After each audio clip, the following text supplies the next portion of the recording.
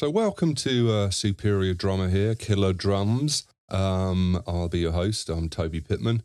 And in this tutorial, we're going to go over every aspect of Toontrack Superior Drummer software. So what is Superior Drummer? First off, it's a sophisticated multi-sample drum library. And in my opinion, probably one of the best on the market. It's cross-platform, comes in audio units, VST and RTAS. You get advanced editing and mapping of your drums, a built-in mixer and effects, a drag and drop MIDI player, and also you can render your drums to disk as audio files using the offline bouncing. Now the supplied kit is the New York Avatar kit. And this is a 20 gigabyte sample library, and this is 20 gigabytes compressed. You get a load of cool presets, a MIDI groove library. So it's quite a complete package.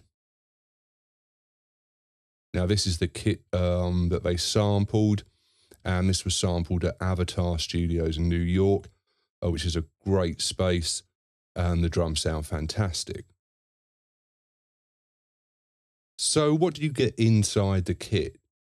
Well, you get all the various kit pieces of the drum kit: kick, snare, hats, toms, crashes, rides, cowbell, etc. Now, in the case of the snare drum, you will get 7 different snares. I think there's something like 27 crashes, a couple of sets of toms, some hi-hats, different kick drums. So there's a wide selection of instruments to choose from. Now, in the case of the snare here again, and this applies to a lot of the other instruments as well, you get the various articulations of the instruments. So for the snare, we have center, edge, muted, rolls, flams, roughs, etc., etc. Pretty much every sound you could possibly conceive of getting out of a snare drum.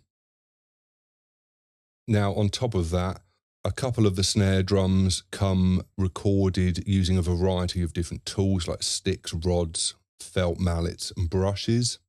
Now you also get some of the snares sampled with the snares off as well, which adds even more variety. Now the main concept of Superior Drummer is microphones. So for each of the instruments you get a close microphone, and then you get versions of that drum through overheads, ambient microphones, and effects microphones.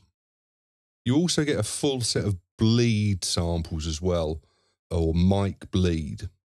And this means that the snare is present in all of the other instruments' close microphones, exactly like it would be when you recorded a drum kit live.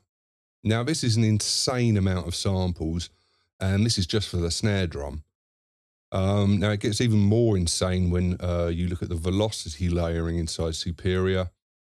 You can see here the hard velocity, which is triggered at MIDI 127.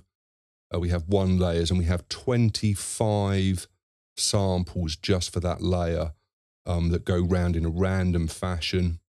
Then we have gradient hits, which are triggered between MIDI velocity 21 and 126. And depending on the instrument, you can have between 15 and 25 layers for those gradients, with up to 25 hits per layer. Now that's an even more insane amount of samples. And then you have the soft hits, which are triggered between MIDI velocity 0 and 20, and again up to 25 hits per